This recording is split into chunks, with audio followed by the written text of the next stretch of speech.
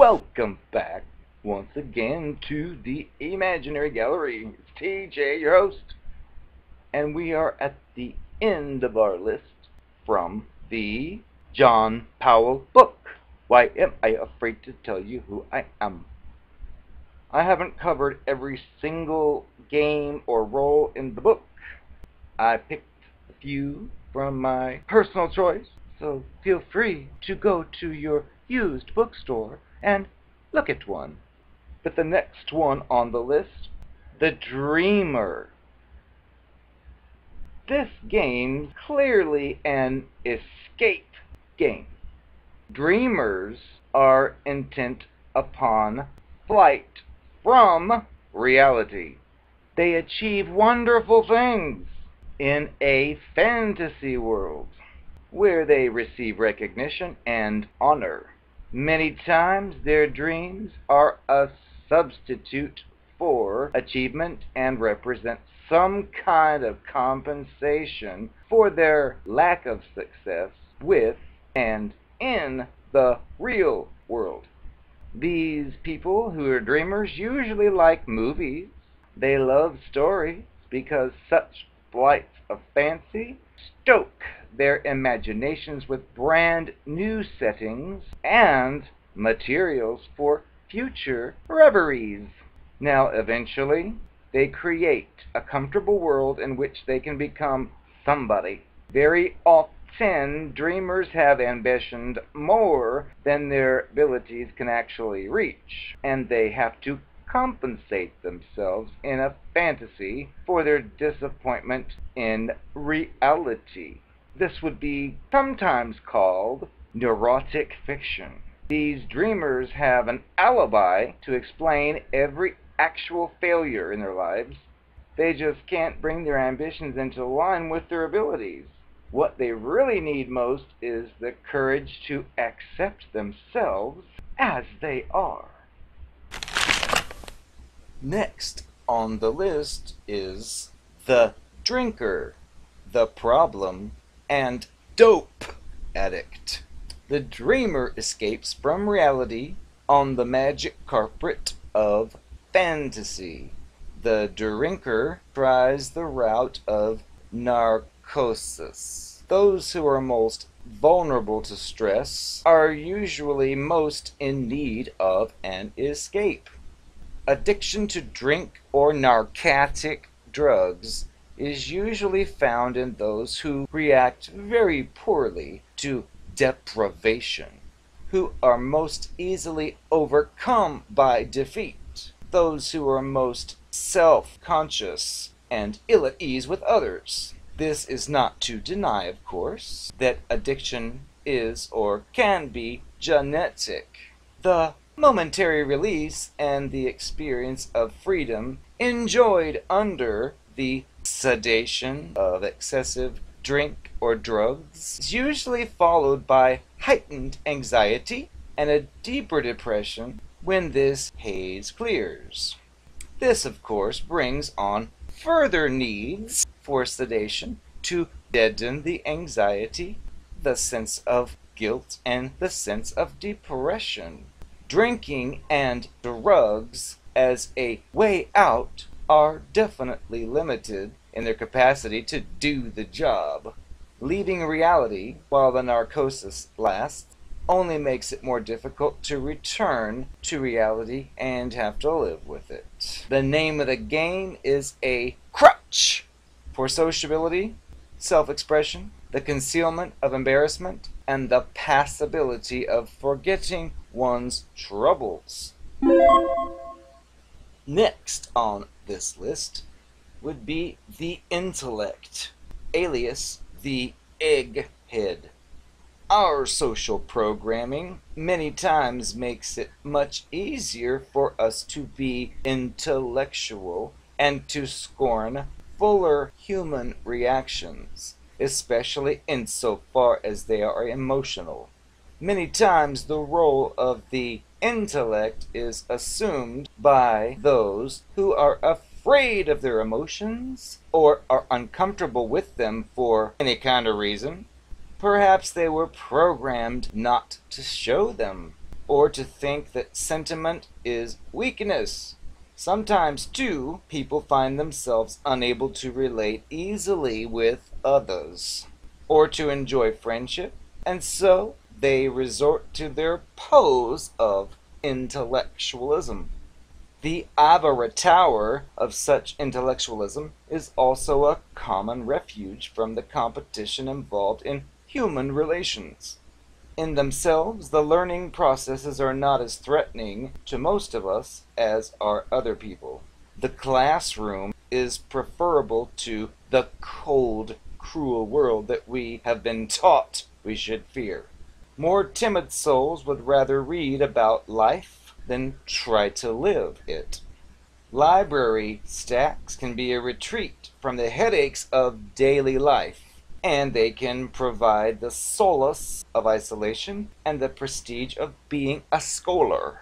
They can also be an escape from social responsibilities. Now, those who are programmed for isolation are usually more inclined to scholarly work than to meaningful relations with others. Rather than admit that they're a hermit, shut off from society, the players of this particular game insist that they are dedicated to higher learning.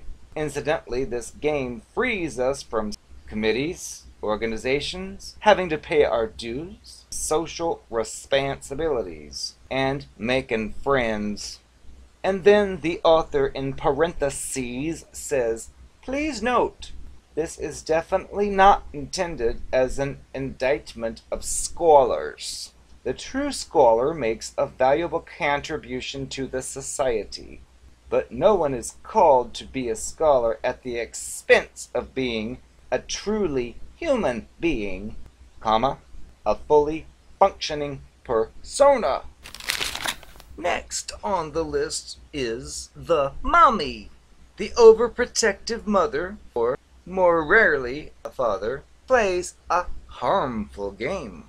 Mommies, or daddies, usually produce little monsters. Utterly selfish people who demand their own way in every single thing. Such children are tragically unprepared for a world that's simply unwilling to baby them and accede to their every whim. Psychological studies done on soldiers in wartime show that those who crack up most often and most severely are the products of overprotective mommies or daddies. The most often requested song of soldiers when Bing Crosby visited the South Pacific troops in World War II was Brahms' Lullaby. This game is not motivated by genuine, healthy, and mature love. There are three possible causes. Number 1, neurotic anxiety. The insecure mama is fearful that her children may suffer some kind of harm unless she does everything for them. Number 2, hostility. Strange as it may seem, maternal overprotection is sometimes an overcompensation, reaction, formation, for a sub or unconscious hostility towards her children.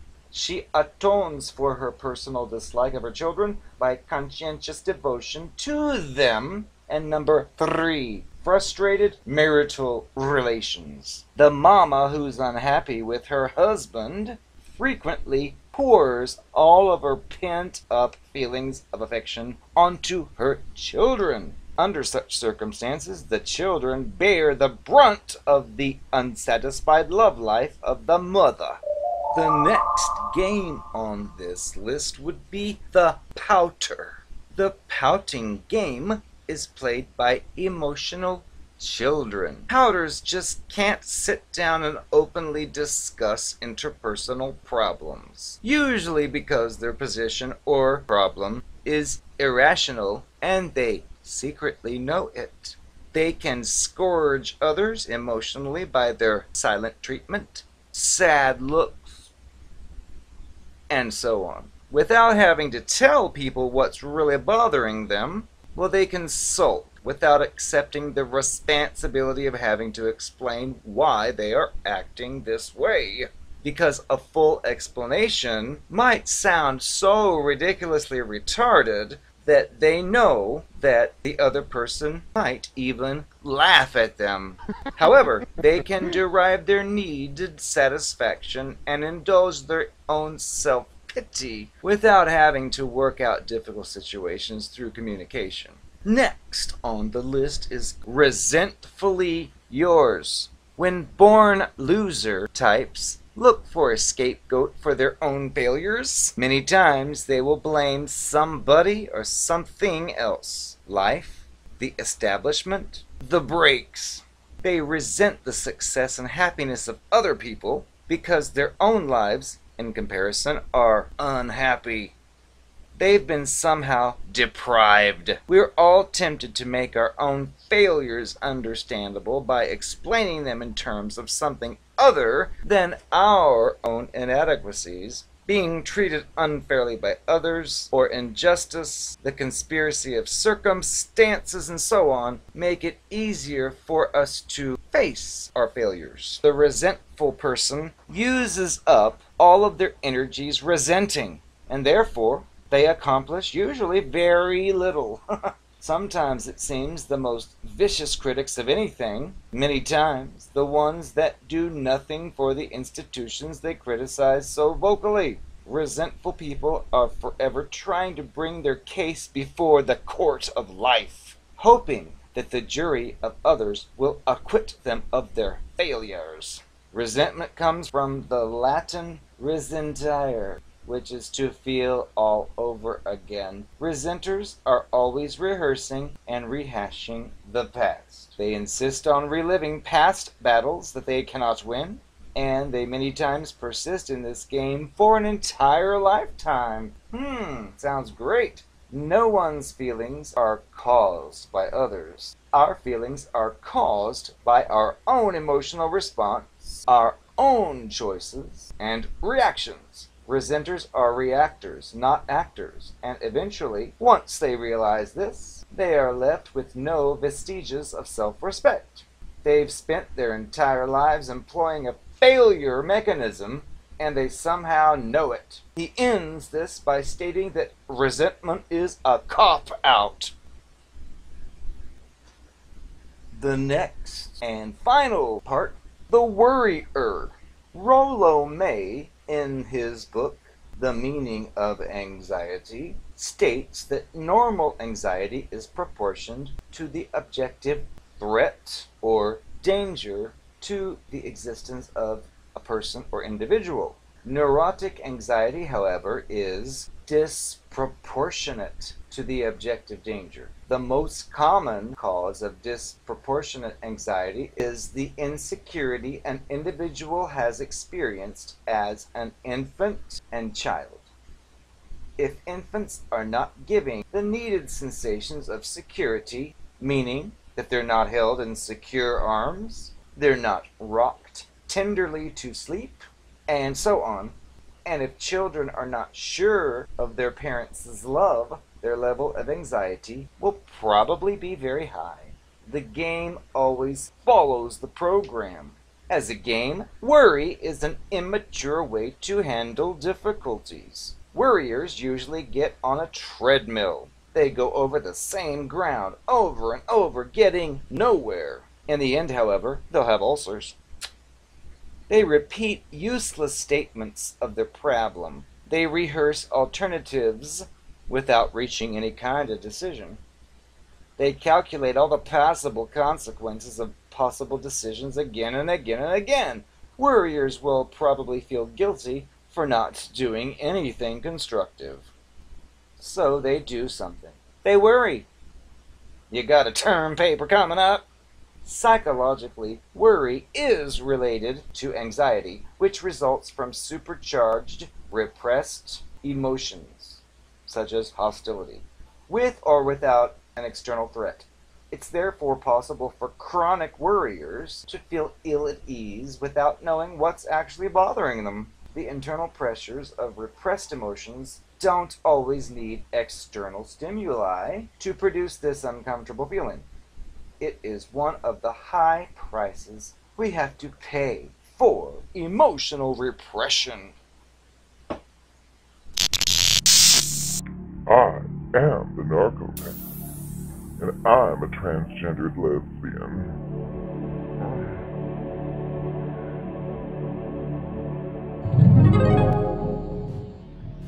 I know from what I heard, you were really heartbroken when I vanished without a trace, not even a phone call or a text. Well, honey, I couldn't because I knew that your parents would put two and two together, especially your father who was on the police force. He would take one look at my mugshot and he would instantly know that I was the one that his son was entering in my Virgin Virginia, and I couldn't deal with that, so I had to leave. I had to leave town. I changed my name. That's just the way it works. And I know it was especially heartbreaking for you, because from what I understand, I'm the first one that your sisters actually approved of, because normally your sisters can't stand any of the skanks you bring home. I'm better than those skanks. When I came to your house for dinner that time, when I said I had to go to the restroom and pretended to have gotten lost, I went into each of your sisters' bedrooms and I looked through their things and I saw Slim Fast. I saw diet pills. I saw all this weight loss stuff. I made sure when I was around them to mention how thin they looked and how trim they were and how I'd love to have their body, even though mine was 100 times better. They didn't need to know that I knew that, and they all just melted in my hands. They loved it. They didn't know I looked in their room. So I just told them how thin they were and I wished my body looked like theirs. And that won them over. It's not that difficult, being the narcopath. I know when we first started hanging out together, I thought I had you convinced that I didn't know any guys in the city because I'd been away for so long, even though I'd lived here for several months. And you bought it. And I remember one particular night when we were out at one of your nightclubs that I'd never been to. Well, maybe I had a few years ago, but not lately. And we happened to run into one of my old friends. Surprise, surprise, which was such a coincidence because I hadn't gone out there in so long. But I remember how you went up to that friend and supposedly asked him if you were making a mistake by being around me. And he had told you some kind of nasty stuff. I'll never know what he actually said. But he basically tried to steer you away from me. And when you had told me this, I just said, he has a crush on me. He was jealous because I was with you. He didn't want me to be happy with you. He's a troublemaker. And you bought it, of course. Well, honey, that's a lie, since I'm giving confessions. He was one that I used to date while I was dating his roommate. And, of course, his roommate didn't know. Yeah. So now do you understand why I couldn't tell you? I couldn't explain why he said that? I know you asked, why would he say such a thing? Well, I thought my answer was pretty good. He had a crush on me, and he wasn't going to have me. And you should be proud that you do have me. And we made love afterwards, so, as far as I'm concerned, it worked.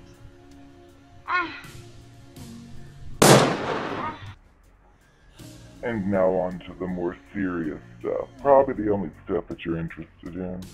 I understand that you finally, took you long enough, found that $1,000 bond missing from your dresser. Oh my God, you deserve to have that lost. I took that so long ago and it's long been spent. And I know that you're wanting to press charges against me for it. Well, honey, you're never going to see that money. I've changed my name. I've changed my gender, so they're not going to find me. So, suck it up. Sorry to be so rude, but you deserve it. How dare you have more money than I did? And yours didn't run out like mine. Your luck didn't run out like mine did. I thought you deserved every bit of the heartbreak I gave to you. Oh my God!